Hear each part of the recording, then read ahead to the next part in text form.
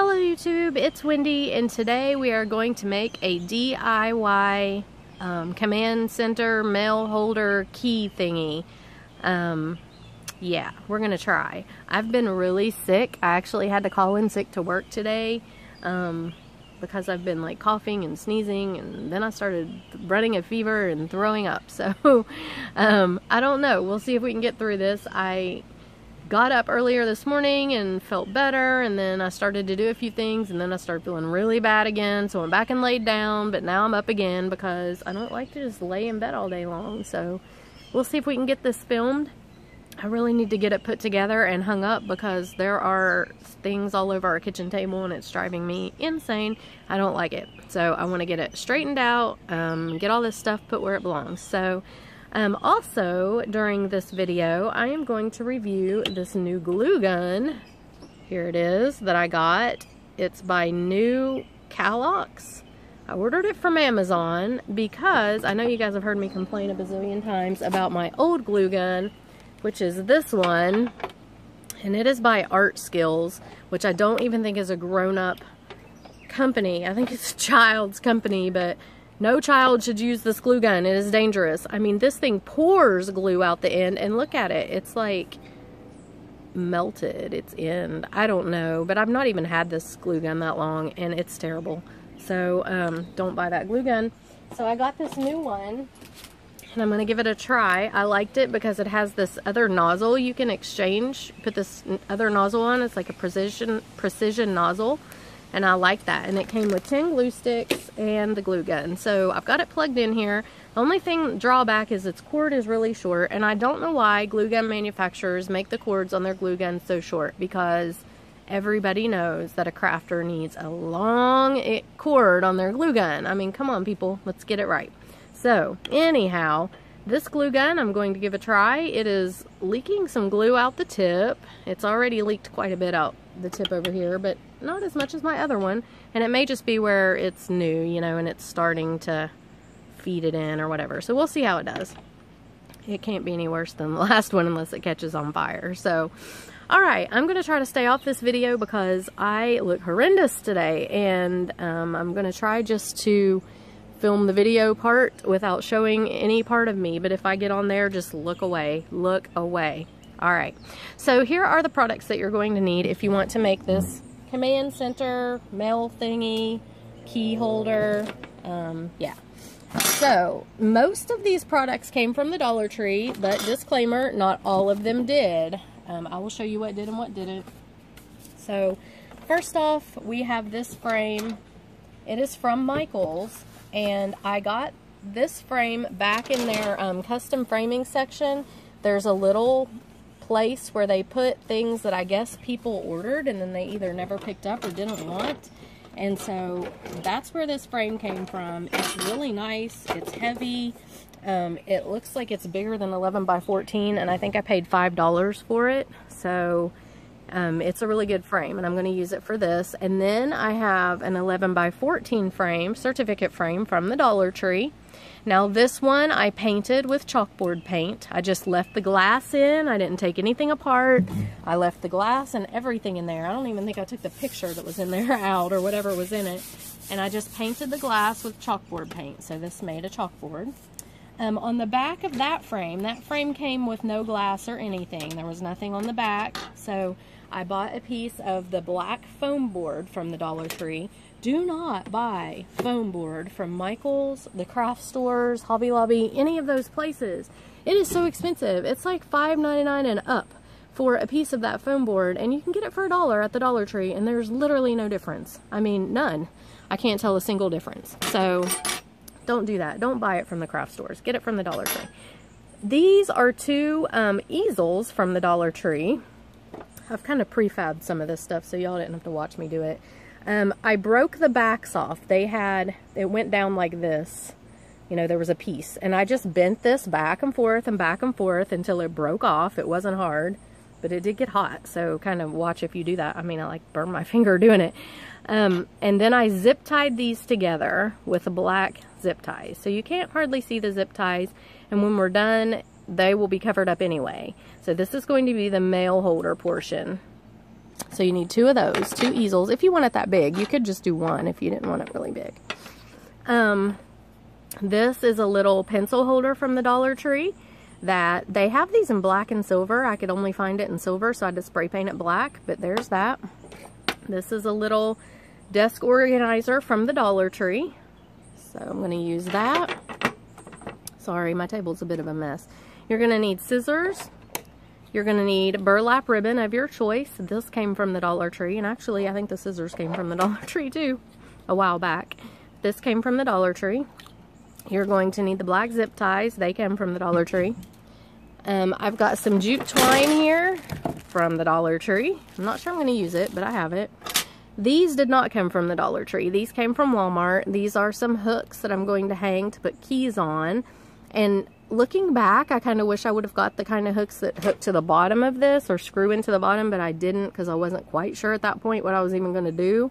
So I've got these, and Chris requested lots of hooks. So I've got 3 of these, and then I've got 4 of these little cup hooks that I am going to screw into the bottom, and I've painted these black. They were gold. So there's 4 of those and 3 of the others. I've got a glue gun. I have a small basket that came from Dollar General. Now, this basket I actually had on my last command center.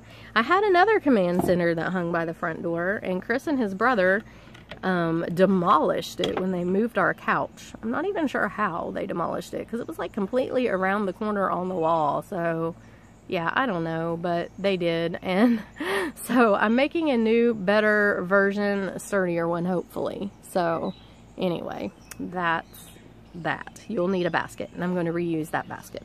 And it was really hard to get off of there, so the hot glue worked really good to hold that on. Okay, so the first thing you need to do is cut your foam board to fit inside your big frame. Okay, so cut your foam board to fit inside here and spray paint your 11x14 certificate frame with your chalkboard paint. Do that first, and then come back and watch the rest of this video. Alright, so what I'm going to do is I'm going to move some of this stuff out of the way so I don't knock you guys over like I'm famous for doing, knocking the camera off. It may jiggle a little, but hopefully I can get through this today without knocking it completely off. And I'm outside today in sunny Fayetteville. It was 104 degrees yesterday. It is hot today. I don't know how hot. I have my my umbrella up on the back porch, so it's not scorching me, but it is pretty warm out. And what I'm going to do is let me make sure this is on. Okay. I am going to glue my foam board inside my frame. So just take your hot glue gun, put you some glue down, and just glue it right in there. And you want to use a pretty good amount of glue because you want it to stay, whoops, see, I am going to knock you guys over, sorry. You want it to be pretty sturdy in there, but I've got it running down the side, and I do not want it doing that. And this glue gun seems to be putting out the glue pretty well. See if I can do this before it dries. Okay. I can do it without knocking over the camera, and I do not want to be on camera either. If I'm on camera, I look terrible today. I mean, like, really, really bad. It's really bad. Alright, so there we go. We got a lot of glue. We're going to put our foam board in there. Just press it down so it glues in.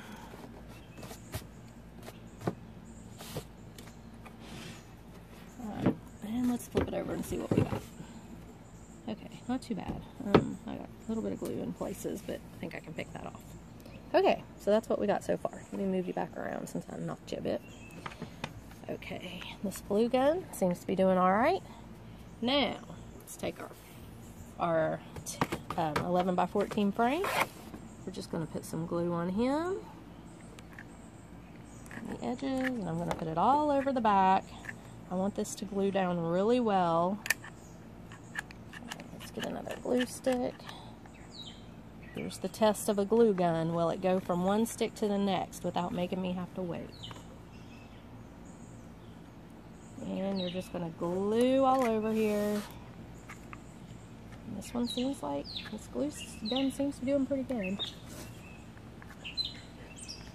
It has 2 temperatures, though I can't quite figure out which one's which. There's just a 1 and a 2, and there's also a switch on the thing, on the cord, that I don't know. One is the on-off switch, and one is the temperature switch, but neither one, when I turned it off, turned the red light off on the glue gun, so I don't know which one was the on-off switch and which one's not. Okay, so we got that on there. I hope you can't see me on this video. I swear, I look terrible. Okay, now you should have this. So we've got your chalkboard portion in here and our foam board around the edges. I'm just getting off some of the excess glue there, okay? Then what we're going to do is we're going to take our little thingies that we have zip tied together and cut the pieces off and zip tie them together. And I've pre-cut these pieces of burlap ribbon, but you're going to need to take your burlap ribbon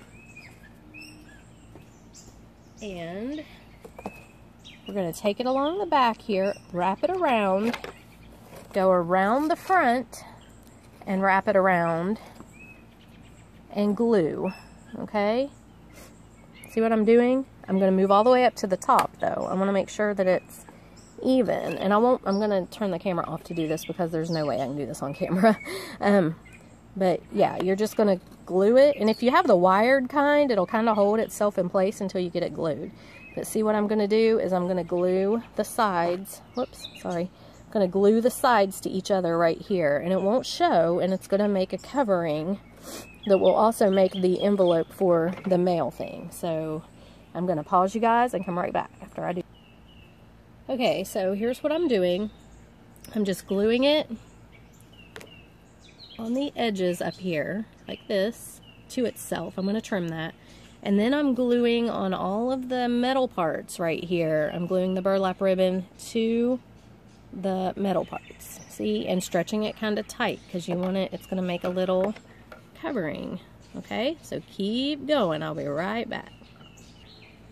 Okay, there is strip number 2 glued on. It's kind of messy on the back, but I'll clean it up in a minute. Keep going. Okay, so here is section number 3 glued on, and I have completely misplaced my scissors. Like, I don't know where they could have gone because they were here. Now they're gone, and there's only this small amount of space for them to be in. Okay, so this is what that is looking like so far, and it's a little loose, so if I can find my scissors, what I'm wanting to do, without getting on camera, what I'm wanting to do is cut a few pieces of the burlap and glue them on the insides just to kind of hold all of this together. Oh, I found them. Okay. So let's see what that would look like. So I'm going to cut a couple strips of the burlap, flip this over,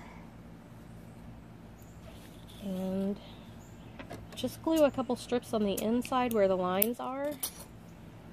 I want to see if I do this, if it will just pull it all together. And it kind of does. So I think I'm going to try that.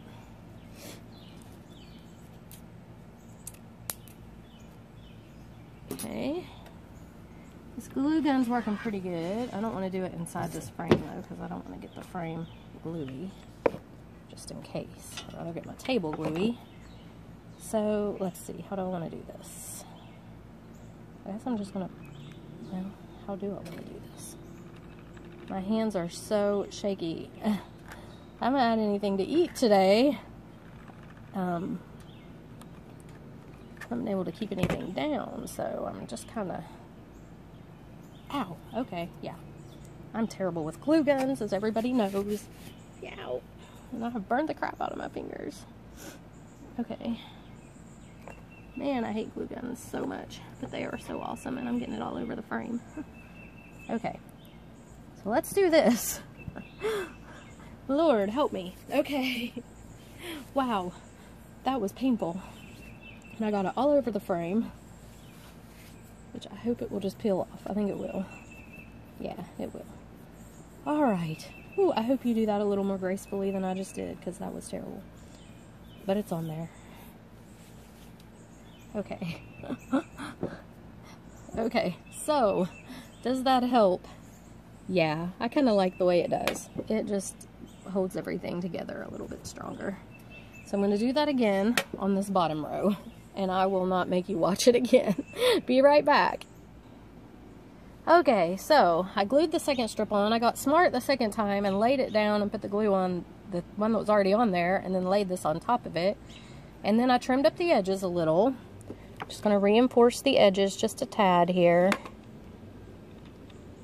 And I have got like blisters on my hands now, on my fingers. I need to buy some of those fingertip things that you put on when you glue, because clearly I am not very good.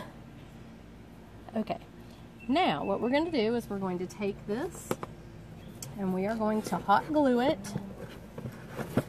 to our certificate frame, right like this. Just take your hot glue and stick it on there however high up that you want it. It doesn't have to be as high as mine. You can move it down however you want to do it. Just take your hot glue and stick it on there. I'll be right back. Okay, so I'm gluing this down to the certificate frame. I just put a lot of glue along the edges of the frame in the middle, and I'm just pressing it down until it dries. And then we're just going to let it sit for a minute like that, because I want to make sure that it's good and dry before I move on, because I definitely don't want it to fall off. And so just kind of press it down in there, make sure you have a lot of glue.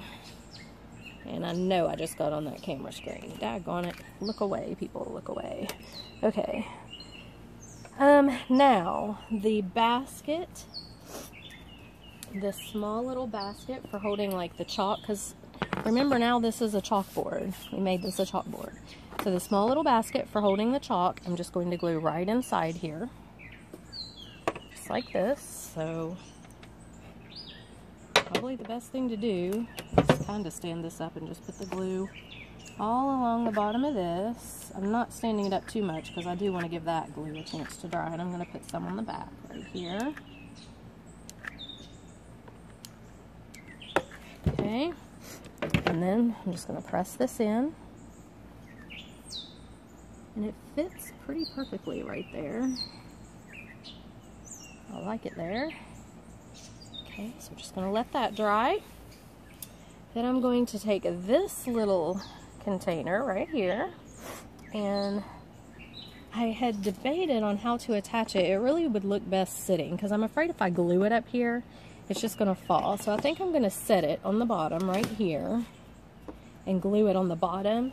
And then I'm going to put this little basket here, right here, for holding. This little basket's, well, I'm going to have to move it up. Yeah. It's for holding things like sunscreen. Oh, bug spray. Okay, so if you live in Fayetteville or anywhere in North Carolina, I think, the bugs here, oh my gosh, they're like supercharged bugs. I've never seen anything like it. The mosquitoes make huge, huge whelps on my skin when they bite me. I mean, I've never had such, I think I might be allergic to the mosquitoes here or something. But anyway, it seems like no matter how much bug spray I put on, they get me every time. I mean, they really get me. So I'm just putting a lot of glue on this basket. Yeah, they just, it's terrible. I have scabs and stuff from where I look like a little kid on my legs where I have been scratching, and they make horrible, horrible whelps, and oh, they're bad. So anyway, every time I go outside here, I spray myself down with bug spray, and I've been wearing those little, they're little bracelet things called Buggables, and they're supposed to help. And I mean, we've got all kinds of torch fuel, and we've done everything. It's been crazy. But Sadie is allergic to the fleas here. She's never had a problem back in West Virginia, but here she is allergic to the fleas, and so we've had to have her at the vet. She's taking allergy medicine now. I mean, I've got to say, that's the only drawback to North Carolina so far. is just that we've had a terrible time with all of that. Okay, now, so we've got all that gluing and drying. So I am going to take the cup hooks and I'm going to hang the cup hooks right on this part, and the other hooks I'm going to put over here. So, because they're going to have to stick up a little bit. So let me see if I can do this without knocking the camera off. These cup hooks are still a little tacky and I sprayed them like 2 hours ago. Okay, so I'm just going to take the cup hooks, I'm going to center them where I want them to go. See if I can move you back a little. And I'm just going to screw them into the bottom of the frame. And now my fingers are really, really sore because I just burned the tips of them with that glue gun. So these are kind of hard to get in at first. You have to really put some, I may have to get Chris to come and help me get these in. I mean, I know I can do it if I sit here and try hard enough, but it's going to take me forever and I don't feel good. Okay, so I'm going to pause you again and either get this cup hook screwed in or go get Chris. Hold on. Okay, so I still haven't got the cup hooks on. I went and got Chris's drill. I drilled holes a little bit in the bottom of this frame. I put the cup hook in. I still cannot get the thing to go in there. And Chris is on the phone, so he's working. So I'm going to have to wait a minute on those. So I'm putting these other hooks on. And like I said, I wish I would have got the kind that hung out the bottom, but I did not do that. I wasn't thinking clearly or just didn't know exactly what I was going to do. So I am putting these on and just letting the bottom hole hang down, and honestly, I don't think it's going to make that much of a difference. I think it's going to be fine. So, these screw in just fine. I'm not sure why I'm having such trouble with the cup hooks, but I am. Okay, so there's number 2. Number 3 is going to go in the middle. Right here. Okay. And I'm just eyeballing it. For the extreme OCD people, you probably will want to measure, but I'm not extreme OCD, I'm just regular OCD. So I'm just eyeballing it. And I have a cold. I don't feel good. So I'm just eyeballing it today. Whoops. This one I'm having a little trouble getting in because of the thing that cup is in the way. But it'll go here in a second. Oh, come on, come on, come on, come on. Having issues with this one.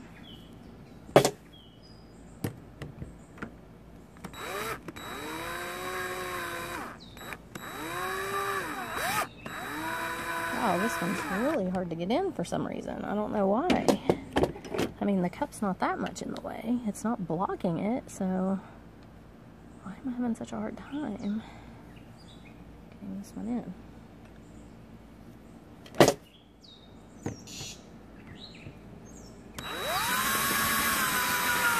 There we go. It's just being really difficult. Okay, so we've got our 3 hooks on the bottom, and like I said, I do want the cup hooks to go here, and I think, yeah, the glue's dried enough to where I can stand it up. So this is what it's looking like so far. Can you see it? I don't know if you can see it or not, because I can't. But let me pick the camera up and then I'll know that you can see it. So we've got our little hooks on the bottom there, and our cup for pens and pencils and stuff. We've got our basket up here for our bug spray and all that. Our mail holder. And our little basket there in the chalkboard that we're going to put chalk and stuff in. So I'm going to take this upstairs and see if Chris can screw the cup hooks in. And I will be right back. Okay, I got the cup hooks in all by myself. Because I didn't even go upstairs. I just used the drill to make the holes even bigger, so it worked. Okay, so here's what we've got. And now what I would like to do is take and find my twine, wherever it went, and Kelly Barlow from Kelly Barlow Creations makes the cutest little twine flowers. And I'm going to accent this thing with a couple of them just to kind of tie everything together. So if you get your twine and your scissors, let me find the beginning of this twine, and I am going to show you how to make the really cute little flowers that she makes. If I can find the beginning of the twine. Okay, I'm telling you, this day. Alright, here we go. So I want to make a fairly big one. So I'm going to take the twine, I'm going to wrap it around my fingers like this. Just over and over and over and over until I get the size flower that I want. Or the size, you know, the thickness. Okay, I'm going to cut it. Take it off my fingers. Take another little piece of twine and tie it in the middle.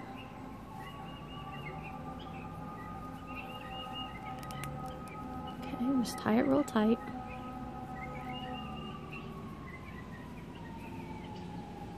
Okay, and then you kind of fan, whoops, kind of fan your flower out a little bit on the edges. And if it's not even, like mine's kind of, there we go. Okay, then I'm going to make another of the same width and thickness. They're pretty close anyway. Like I say, I'm just eyeballing things today. Okay, so that seems about good. I'm going to cut it. Do the same exact thing that I did on the last one.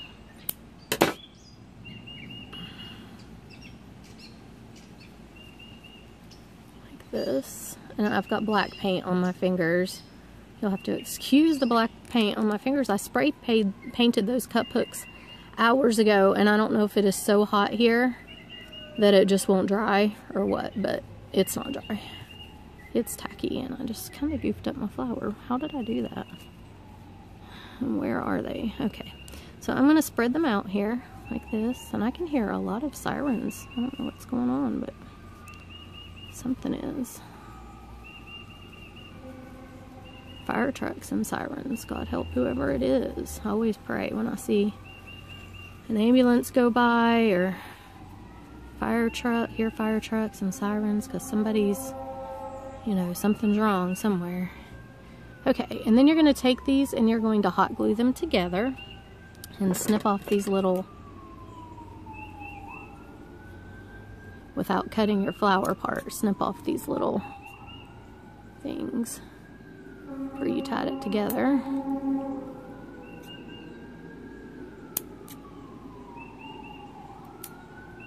Okay, now hot glue one to the other in a crisscross pattern.